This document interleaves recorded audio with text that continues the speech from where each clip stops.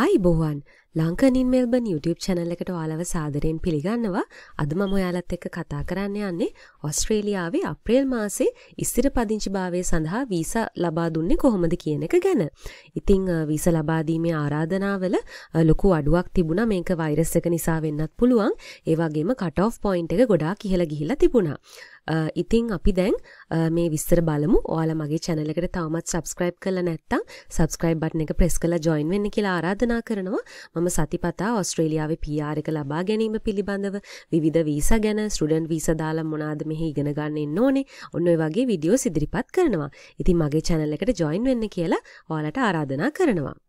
ඉතින් ඕස්ට්‍රේලියාවේ වීසා වර්ග ගොඩාක් තියෙනවා ස්ථිර පදිංචිභාවය ලබා ගන්න.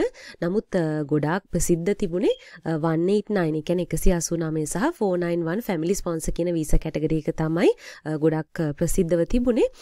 ඉතින් මේ සඳහා ඔයාලට ලකුණු ඕස්ට්‍රේලියාවේ PR එක සඳහා ලබා දෙන point system එකේ ලකුණු 65කට වඩා වැඩියෙන් තියෙන්න ඕන. ඔයාගේ රැකියාව PR list එකේ තියෙන්න ඕන. ඒ වගේම ඉංග්‍රීසි සහ ඔයාගේ රැකියාවට ඔයා සුදුසුයි කියලා ඇස්තමේන්තුවක් තියෙන්න ඕනේ. ඉතින් ඔය ටික සපුරනවා නම් ඔයාලට පුළුවන් කැමැත්ත ප්‍රකාශය කරන්න ඔන්ලයින් වෙබ්සයිට් එකක් හරහා. ඒ වෙබ්සයිට් එකෙන් ප්‍රකාශ කරාට පස්සේ ඔයාලට තෝරා ගැනීමකින් ආරාධනාවක් ලැබෙනවා. ඉතින් මාස්පතා තමයි මේ ඉන්විටේෂන් රවුන්ඩ් එහෙම නැත්නම් ආරාධනා ලබා දීමේ වට පැවැත්වෙන්නේ.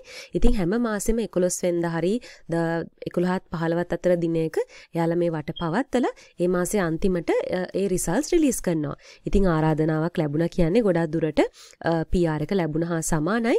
ඉතින් ඊට පස්සේ ඔයාලා සම්පූර්ණ ආයුධම්පත පුරවලා ඊට පස්සේ ස්ථිර පදිංචිභාවය ලබා ගන්නවා. ඉතින් අප්‍රේල් මාසේ නිකුත් කරපු ආරාධනා වටේ තිබුණ ප්‍රතිඵල ගැන තමයි මම අද ඔයාලත් එක්ක කතා කරන්න යන්නේ. ඉතින් මම ඔයාලට මේ වෙබ්සයිට් එක පෙන්නන්නම්. මේ වෙබ්සයිට් එකෙන් තමයි මම හැමදාම ඔයාලට විස්තර පෙන්නන්නේ. මොකද මේක තමයි ඕස්ට්‍රේලියානු රජය විසින් පවත්වාගෙන යන නිල වෙබ් අඩවිය. ඒ වගේම මේ ප්‍රතිඵල තියෙන වෙබ් පේජ් එකේ link එක මම මේ වීඩියෝ එක පහතින් දාන්නම්. ඉතින් මෙන්න මේ විදිහට Australian Government Department of Home Affairs කියන වෙබ්සයිට් එකට ගියාට පස්සේ ඔයාලට එක එක මාසේ ප්‍රතිඵල බලා ගන්න පුළුවන්. ඉතින් මෙන්න මේ විදිහට ප්‍රතිඵල සඳහන් කරලා තියෙනවා. ඉතින් මෙතන ඒගොල්ලෝ සඳහන් කරනවා invitations issued on 11th April 2020. ඒ කියන්නේ අප්‍රේල් මාසේ 11 වෙනිදා තමයි මේ වටය පවත්වලා තියෙන්නේ.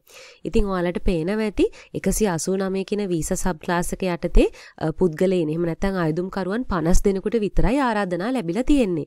ඒ වගේම family sponsor 491 කියන වීසා එක යටතේත් 50 දෙනෙකුට විතරයි ආරාධනා ලැබිලා තියෙන්නේ. ඉතින් ඊට පස්සේ මෙන්න මේ ආරාධනා ලැබෙන්නේ ඕස්ට්‍රේලියාවේ යම්කිසි මේ ආයුධම්කරුවන්ට points test එකේ ලකුණු තියෙන්න ඕනේ. ඒ ලකුණු අවමේ 65ක් තමයි තියෙන්න ඕනේ. නමුත් තරඟකාරීත්වය වැඩි වෙනකොට ඒ කට් ඔෆ් පොයින්ට් එක ඉහළ යනවා. ඉතින් මෙතන පේනවා ඇති 189 සහ 491 491 කියන වීසා දෙකටම අවම කට් ඔෆ් පොයින්ට් එක 95 දක්වා ඉහළ ගිහිලා තියෙනවා. ඒ කියන්නේ 65ක් තිබිලා මදි 95ක් තියෙන්න ඕනේ මෙවර වටේට තේරෙන්න නම්.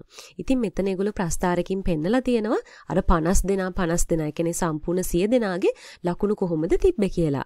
ඉතින් 189 වීසා එක ගත්තොත් එයාලා තමයි මේ නිල් පාටින් පෙන්නන්නේ 95ක් ලකුණු තිබ්බු 17 දෙනෙකුත් ලකුණු 100ක් තිබුණු 15 දෙනෙකුත් ඉඳලා තියෙනවා. ඒ වගේම ලකුණු 105ක් තිබුණු 12 දෙනෙකුත් ඉඳලා තියෙනවා.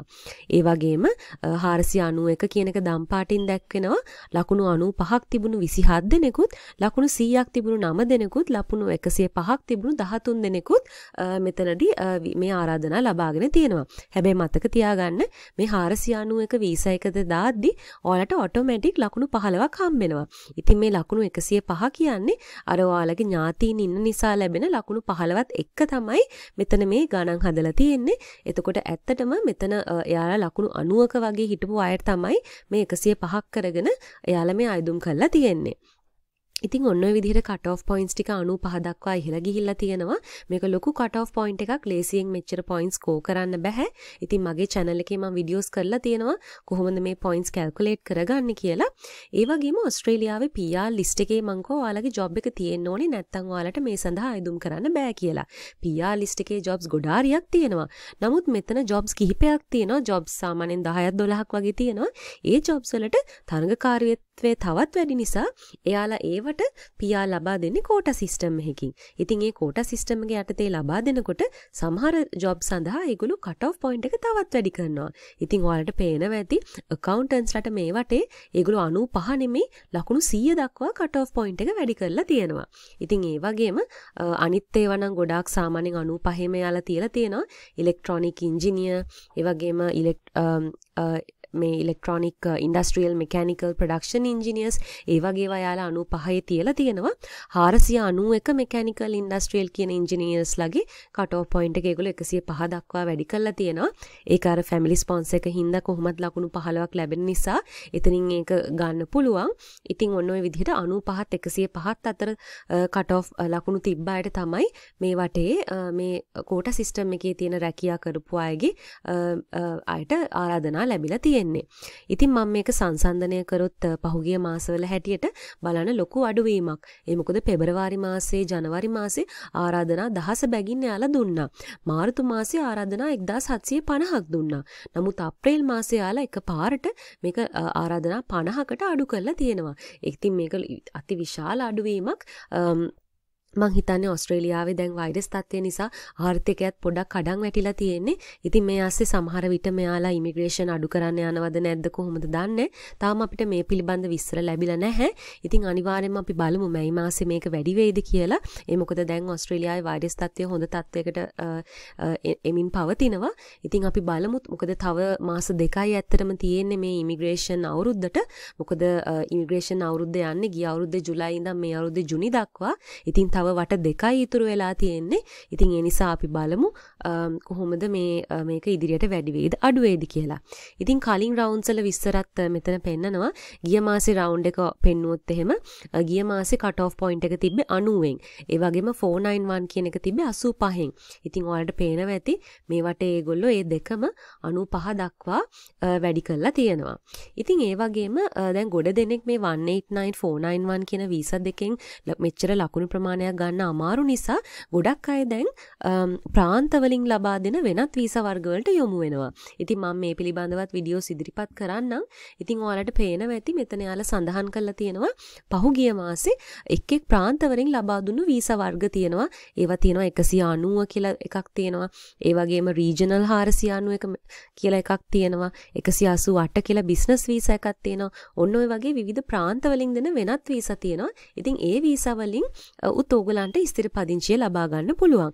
ඉතින් ඔයාලට පේනවා ඇති පහුගිය මාසේ දැන් මේක තියෙන්නේ මාර්තු මාසේ දක්වා. මොකද ප්‍රාන්තවල දත්ත එන්නේ ටිකක් පහුවෙලා හින්දා එයාලා ඊට කලින් මාසේ දත්ත තමයි මේ වටේ විස්තරත් එක්ක නිකුත් කරන්නේ. ඉතින් මාර්තු මාසෙත් සම්පූර්ණයෙන් 190 කියන මේකත් ගොඩක් ලේසි වීසා වර්ගයක්. ඒකෙන් 1000කට දීලා තියෙනවා. ඉතින් මේකේ වැඩි අඩුවක් කරලා නැහැ ඒගොල්ලෝ. ඉතින් මේකෙන් ගොඩක් අපිට දෙන මෙසේජ් එක තමයි පුළුවන් තරම් ප්‍රාන්ත වලින් දාන විදිහට PR එක පාත්වය එකක් හදාගන්න. 189 කියන මේ උඩ පෙන්නපු වීසා කැටගරි එකෙන් දැන් දාන්න එන්න අමාරු වෙනවා. ඉතින් ඔස්ට්‍රේලියානු රජයෙන් දැන් අපිට ගොඩක් එත්තු ගන්නවන්නේ පුළුවන් තරම් ප්‍රාන්තවලට ගිහිල්ලා ඈත පැතිවලට ගිහිල්ලා ඒ පැත්තේ සෙටල් වෙලා ඒවයින් PR දාගන්න කියලා. ඒ මොකද එයාලට ඕනේ ඒ පැතිවල ජනගහනය වැඩි කරන්න. ඉතින් ඔයාලා ඔස්ට්‍රේලියාවට ඉගෙන ගන්න එද්දි පවා මෙල්බන් සිඩ්නි කියන ප්‍රධාන නගර දෙකම ටාගට් කරන්නේ නැතුව වෙනත් ප්‍රාන්තවල තියෙන කෝසස් ගැන එහෙම හොයලා බලලා ඒවා ටාගට් කරලා එන්න.